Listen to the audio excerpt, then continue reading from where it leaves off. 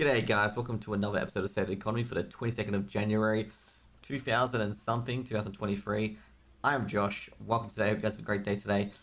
I'd like to talk about the most obviously and serious subject. Actually, I was going to make a video halfway through the week about it, and that's about the random January bot bans, which banned half of the people who didn't play anymore as a bot, and also at the same time gave them a VAC ban. And you guys may think like, okay, a lot of people who don't play any Valve games don't know the seriousness of a VAC ban. So in Valve games, generally speaking, a VAC ban means you can't participate in any major tournaments in the Valve circuit unless you get an exemption from it as well. One example being Hitman, i.e. I think Hitman, in one of the previous events where he was banned on another game, he has a VAC ban due to hacking, and couldn't participate in the major and had to have Valve overturn that ban because it was on a completely different game and not on Counter-Strike to participate in the major.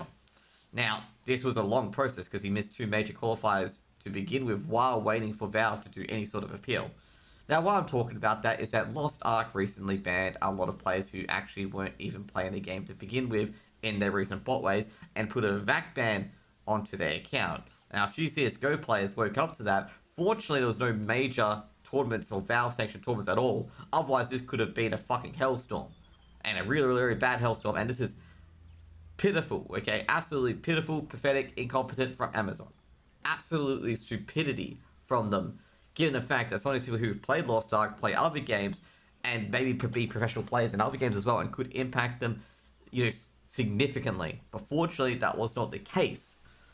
Now, overall, I'm going to say, after I said, Amazon hated they're, seemingly being unfairly treated for the incompetence that they've shown, a few little missteps here and there. Well, I literally ate my crow and stuff like that after I said that as well.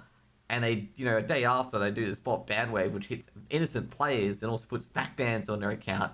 And it's just like, this is the epitome of stupidity. I mean, Steam, at this point, is going to be like, what is going on there? I mean, do you guys know how to officiate your game and don't, use the VAC bans so flippantly because they can be so difficult to overturn sometimes. Unfortunately, Valve were in contact with Amazon and have reverted all the VAC bans as well. And this comes from the aggressive sort of tactic they're using to ban bots and get bots out of their game. Because effectively, more bots in the game equals less money overall. Despite the people who saying that, Amazon let bots in their game so they boost the player base. It's like, mate, they don't get any money if the entire player base is bots because then no one buys the gold. That's the point. That's why they're not working hand in hand. And all the conspiracy theorists on the forums who talk about, the bots working hand in hand are completely and utterly wrong because Amazon loses money because of the bots, simply put. But this VAC ban is just another really nail in the coffin for the game, unfortunately, where you have people who may have potentially came back, but now they've got a sour taste in their mouth after receiving a VAC ban out of nowhere. Most of them have been reverted. In fact, one of the players, CSGO players, used to play Lost Ark, had a VAC ban on their account, has been overturned now, and it's just like, come on, guys, this is not very good at all. Okay, now let's just get into the busing. Either way, I gotta say, Amazon, they're just trying anything at this point, and it's not working. And whack-a-mole ban hammers like that, it's not going to be very healthy for your game. Anyways, let's check the first things first. Let's check the busing. So we'll check the busing so far. Nothing early on a Sunday morning. I guess a lot of people getting past these Abyss dungeons as well. And notice isn't, not even one page anymore. I will probably expect the same for Argos as well. Another just one page. A lot of people doing card runs. No carries whatsoever. 1,500 for a bus. Now let's see if they're doing any Voltan runs as well. Also got to say for the Abyss dungeon runs, if you notice that there's no bots with the 1.2k anymore, so it could be working somewhat. With Voltan, only one or two pages, 1.7k, 1.3k. Vikers, same deal, only one page here as well. Maybe it scared a lot of people from the game with these bans coming up. There's not even a buy run at all for the games. Now with Cuckle Signers, about 2 to 3, and Brashaza, that's where everyone is at the moment. So assuming that the Hyper Express event is just getting everyone to Brashaza at this point, so everyone can enjoy somewhat the end game as it is at the moment. Now, obviously, Viker's probably still around 3 or 4k, and Voltan down to 1.7k, and now Dia, i.e. Argos, back to 1.5k for the bosses. Now, let's check the Mario store here quickly as well, while we're here. So Mario store coming up next, and, you know, Mario store, we got the new year, you got the Witcher. So if you guys don't know that, the Witcher special, so you get the Witcher skins now. I wonder how many people are purchasing that. They're actually heavily selling that, as you can see here. Look at the, you know, chest, the new Witch skin. It's a lot of new skins that are putting on the market. I wouldn't be surprised if the gold, you know, has started to begin to climb the crystal market because of this, and the raw crystal market because of this. But actually, funnily enough, blue crystal prices have pulled back, okay? Because they were 4.2k, now they're 4k. And that's pretty good to see, but you want to see them pull back further. I guess this could be the lack of gold on the market, like too much gold on the market now. I'm not terribly too sure, because one person said previously as well, it's because the brochure's been completed now, the blue crystal price is going up. But why would it pull back? Because if anything, if the gold's taken out of the market, it means the demand would go up. But it could be due to the fact that people wanting a lot more feelings now. People seeing the bots have been banned, I mean they can sell gold again without you know basically mixing it in with potential illicit gold. I'm not terribly too sure why this blue crystal drop has occurred. It's by about 200 gold per blue crystal drop. Next up, we're going to go to the AH, and well, the AH we're going to go to the honing mats first of all. Now everything here is just going to be 1G. Actually, going to say the tier 2 mats have been going up to 2G and 3G. And I guess a lot of people are speeding through tier 2, and tier 2 can be a bit rough, but I thought everything was a 100% success. I guess people don't want to spend too much on the tier 2 mats to go through with it. Now, the tier 3 mats are starting to go up a bit as well. So, and also, their protection stones have gone up, and the blue ration stones have gone up to 22G as well. And as I said before, like early on, it was really, really odd that it was very, very cheap, and I suspect a lot of people started buying those tier 4 mats very, very cheaply at the start, because now they're going to get stupidly expensive like this, where everyone needs a lot of obliteration stones and protection stones to get their gear honed. Now, basic arrays are now 14G each. I guess less people make it in their stronghold, and I'd say if you want to make some basic arrays, probably want to do it now, because it's pretty decent profit margin. Same with superior arrays as well. Harmonies and Lifestones have leapt up to 23G each, and this could be like the big bandwave towards bots, where a lot of the lesser materials become more expensive because there's less bots farming it. Now, Greater Honor Leapstones have definitely gone down. Someone actually said it was gone down from 80G to 73. It's definitely dropped. Honor Leapstones still holding firm at 50. Solar Grace is getting lower and lower in prices. I mean, Solar Protection's finally gone below 250. And Blessings 133. And obviously Solar Grace is to 52. Harmony Shard Pouches are 287. Honor Shards 300. Wait, where are the Life Shards? Well, there's no Life Shards on the market, but Life Shards would be more expensive than Honor Shards at the moment. Yeah, someone bought out all the Life Shards. The medium packs and the small packs. Well, I guess there's maybe people not doing epic or blue maps anymore for Life Shards, which I'm going to say I find quite surprising. Basically, overall, you can see here, 547 on the Harmony Shards, medium shards, 600. Life Shard Pouch has gone down to 740. Harmony to 867. Given the fact that Harmony Shard Pouches are easy to get, the Life Shard Pouches pretty standing here, and our Honor Shard pouches now starting to begin their meteoric rise to 939.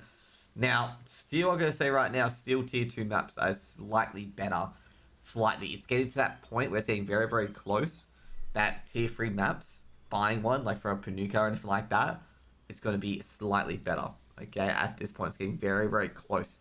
As you can see here, obviously tier 1 maps obviously a big priority, given the fact that Harmony Shard pouches are within that range, and Harmony Shard pouches are a lot cheaper than the Honor Shard pouches, but it's getting close to that range as well. Now, Honor Shard pouches obviously going up. If the obliteration and protection stones are going up, so are Honor Shard pouches. Simply put, it means everyone needs more to get that ult or anything like that to Belshazzar Gate 6. Given the fact that a lot of people who have saved the mats are probably at that point now, they don't need it anymore, they can sell in the market, but the middle of the pack people now need it. Therefore, the price just goes skyrocketing up, because that 1% don't need it anymore, but the 99% still need it. So everyone's just shifting the stuff through. So it's getting to that close thing where you're thinking, hey, you know, maybe I could put those Honor Shard pouches, if I'm the 1%, onto the AH. I mean, if you take a look at, for me, for example, I've got about like 160. I could probably get, you know, basically so much gold very, very quickly now. Next up, we're going to go to the consumables. Now, consumables are going to be a bit different here. We're going to check out the potions. I gotta say right now, it's probably gone down a bit. As you can see here, elemental potions at 32G. That is absolute steel material. It was 50G. These splendid HPs are below 100. And this just proves to the point, as everyone said, once progression gets done, potions go plummeting. But to be fair, even when progression was still there, the elemental HP potions were, still very cheap. And time stops are below 40 as well. Like, there's a lot of these potions you guys can get for very, very cheap now in the gold. Let's check the grenades. Grenades, they're below 50G as well, and that's huge. And also, the Splendid Dark Grenades below 100. Whirlwind Grenades, holding on to 40. There's a few people selling it for 114 as well. Bombs. Like I say, destruction bombs have gone up slightly as well. Destruction bombs are at kind of a high at the moment, given the fact they're 50G. Might be able to snipe in the market here, but overall, like, the consumables have definitely been going down. And that's really, really good to see. Now we're going to check the steak, because we know tier 2 food's going to be more expensive than tier 3. Yep, here we go again. It's just a joke at this stage, okay? It's just an absolute joke at this stage. It is. That's what I'm going to say. I'm just going to prove it's going to be like. Next up, we're going to go to the engravings. Now you can see here, purple ones are going to be super duper cheap. I'm going to say, even some of the, like, the really weak green engravings have become super expensive. I mean, you got 50G, 100G.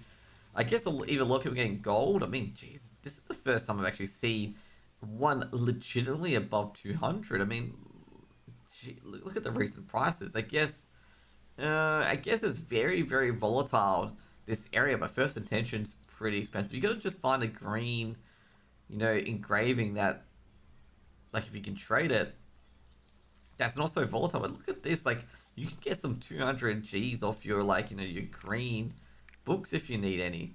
Now the blue ones is actually the first time I've not seen one at 1G.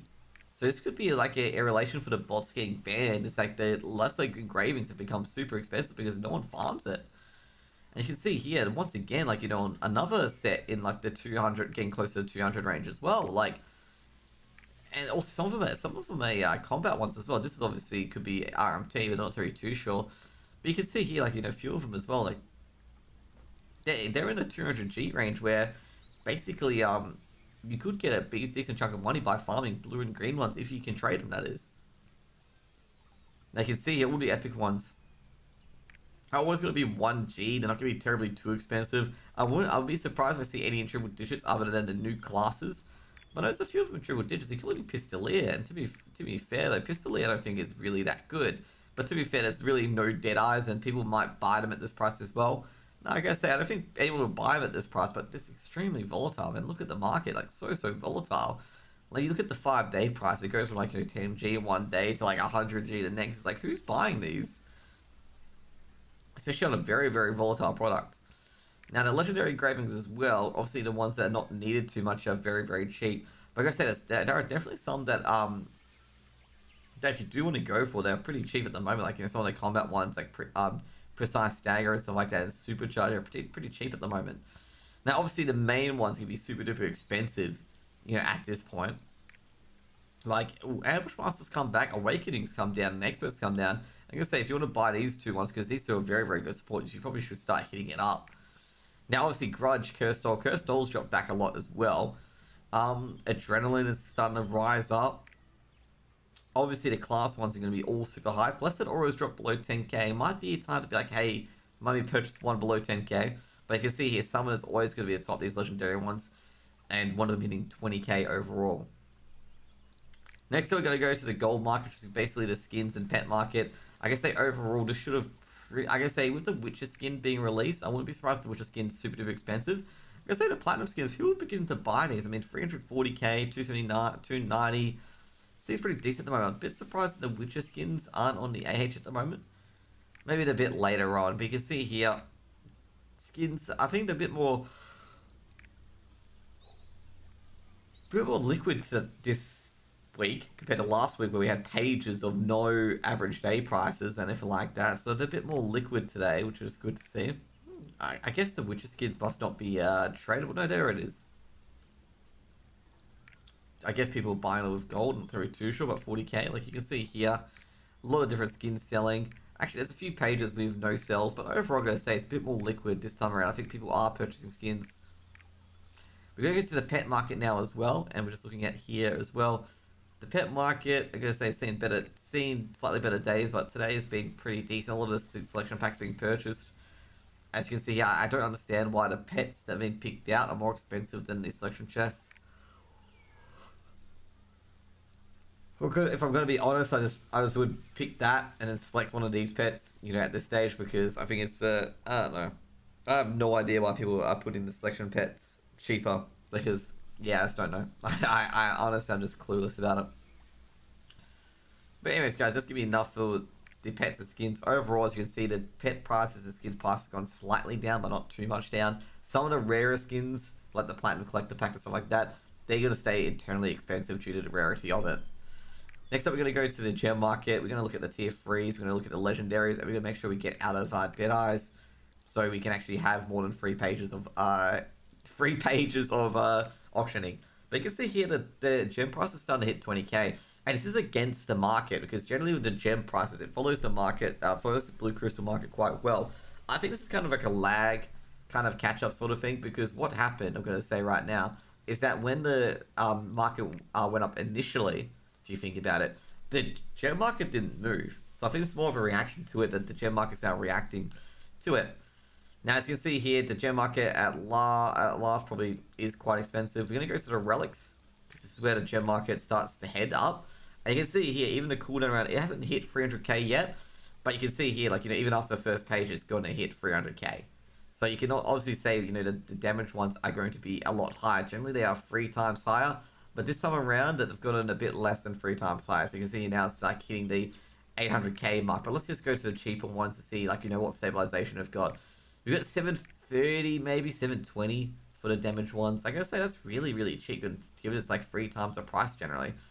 Yeah, 689 being the cheapest, and that's incredibly cheap for a damage gem. Probably for a bad ability, I assume. Assault blade, yeah, maybe. But you can see here, basically it's still almost double 2.5. Alright guys, so you want to go a bit tired? Sometimes when you think you're tired, you yawn.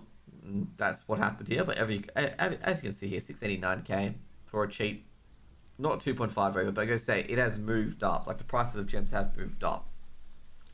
Next up, we're gonna get to the accessory market as well. We're gonna see how much, if we're gonna see how much so obviously going to scale back. How much RMTs have been happening since, it occurred? I guess, let's just see. Well, that's some RMT. You can tell the RMTs here. I'm just going to say, in general, unless there's 100 and obviously 5 free, everything that is selling here is RMT, okay? I'm going to put it that way. If anyone wants to say it's not RMT, you feel free, but you wouldn't be buying a thing that's not 5 free for that price. Like, for example, you wouldn't be buying this for 1.75, okay? Even though it's got first edition 5, you wouldn't be buying it for that much. Let's just go through the market until we find something that, is definitely worth it, okay? So I'm just going to look at the 100 Gs at the moment. Even Predator, I guess, can be worth, but I don't think it's worth it in that regards. Just checking what is next. Death Blow Ambush Master. See, this is one where you say, hey, this would be 700k. Okay, so basically, scrappers would want this, okay?